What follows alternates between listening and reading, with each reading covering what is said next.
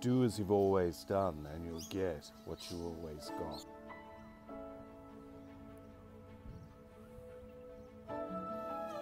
Which begs the question, what have you already got? And if what you have is actually quite good, then maybe you shouldn't be doing something different. Maybe the path you're on is the right path.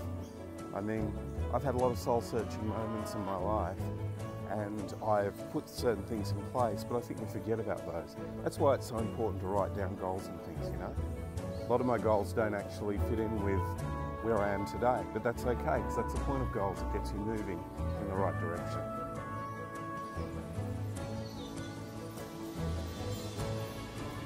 Because in my opinion, moving in some direction is better than standing still.